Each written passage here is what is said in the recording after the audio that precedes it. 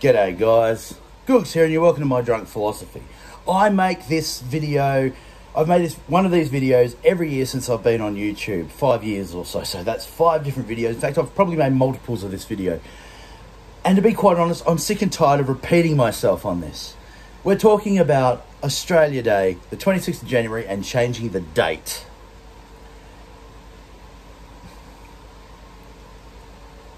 It proves nothing. Okay? It proves nothing. You can change the date to the 26th of June. You can change the date to the 13th of March. You could change the date to the 31st of January. Whatever you want. Here's the thing. This is the way it's framed. Okay? That because of colonialism, okay, that happened. We all know it. And because of the way Aboriginal people have been treated subsequently, which, yes, is a dark, horrific, tragic stain upon our nation's history, that we should change the date because it's somewhat close to the day the First Fleet arrived from England into Australia to colonise this country. It's also, by the way, not that far off the date where we became a sovereign nation in 1901. But still, apparently, it's colonisation. It's this. No, it's not. This is cynical. This is political. This is activism. Because no matter which date you have it on, which day you change it, you cannot change the nation's history. You can't do it. If I was to believe, or maybe it was truthful, that the Aboriginal people, if the date changed to 29th of June. Yeah, 29th of June. And we changed it to that date. And that would suddenly erase all the history. It would make all the sore better. And it would make the stolen generation disappear from the collective minds of our nation. The slavery disappear. If it would make all the horrific things that the apartheid, you know, Aboriginals on this side of the bar, white people on that side of the bar. If that were the case, I would say, you know what? Fine. Cool, but it doesn't. It's cynical. It's power. We can change the date because you are racist if we don't change it. Bullshit. It's power. This will not help one Aboriginal person. This will not help any of the history of our nation. It just doesn't change a thing. It's arbitrary. But it's got that power element to it. And by the way, this isn't most of the Aboriginal people, or even anybody else who supports this. This is done by political activists. And if somebody could please point to me who claims that this is a civil rights thing, which is what I'm seeing and I've seen for years now, please point to me how this will give any rights to Aboriginal people that might actually help them. It doesn't exist.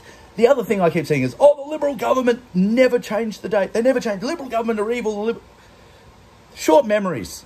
This first came up in 2004. Yes, under the Howard government. However, it was still an issue under Kevin Rudd and Julia Gillard. They were both Labor Prime Ministers. Did nothing. Did absolutely nothing on this issue. Swept it under the carpet. Swept it under the goddamn carpet.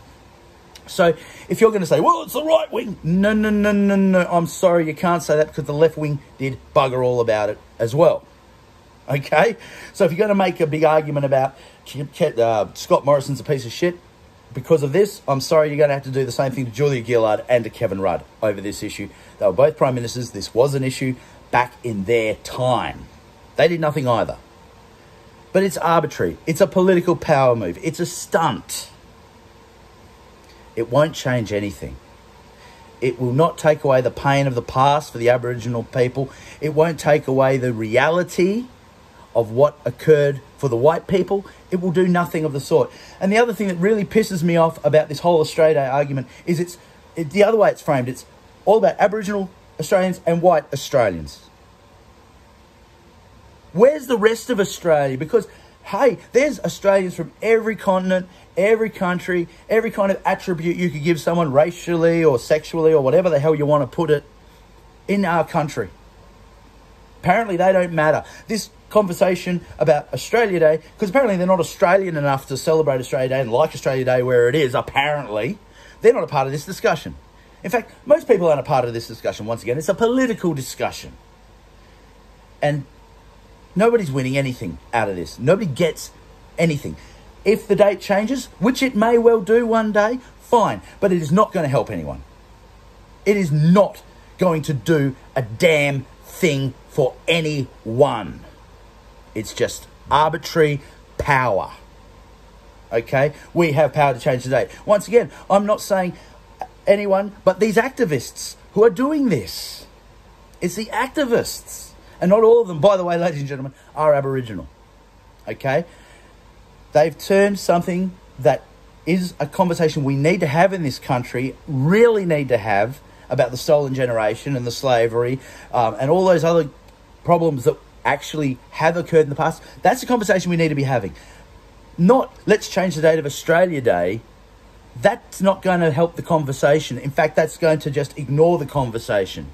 And it's a conversation that we as Australians, about time we grew the fuck up and actually had with one another as individuals and as a nation, so that we can all move forward and get on with what we need to do in this life. I'm Nathan Gooks Fletcher. This is my drunk philosophy, and I'll catch you guys down the track. Be good. Be safe. Don't be evil.